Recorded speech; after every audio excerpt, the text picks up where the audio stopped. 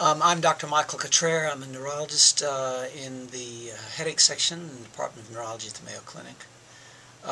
Talking today about a case report that our group is presenting at the American Academy of Neurology meeting this year. Very interesting case of a woman who we saw after having had about 25 years of really intractable headaches. She, in her mid-20s, developed, really without any kind of antecedent causative event, very, very severe positional headaches that would appear when she stood upright and would improve when she became recumbent. Over the years, these worsened, and in fact, the headaches became almost constant. She had several investigations, and the investigations indicated that it was based on the low CSF pressure state.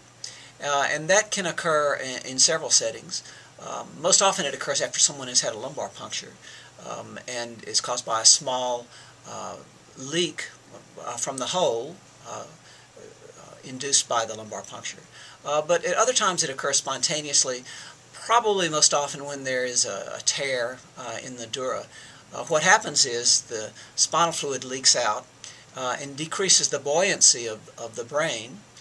The brain basically floats in spinal fluid, and it keeps gravity from acting on the brain, pulling it down and putting traction on pain-sensitive structures, pain-sensitive dural structures.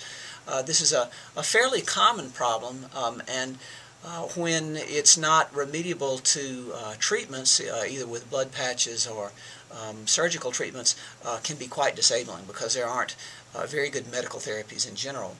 Unfortunately for her, over the years, treatments had been largely ineffective. The sort of customary treatment for this blood patch, where we put a little bit of a person's own blood in the space, the CSF space, causing a renormalization of the pressure, would work for her for a very brief period of time, and then she would be back to where she was before.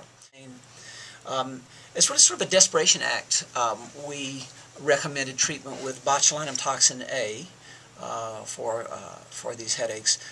We had been using Botox for several years for treatment of migraine, and had been successful in many patients. So because we really didn't have very much else to offer her, we gave her the Botox.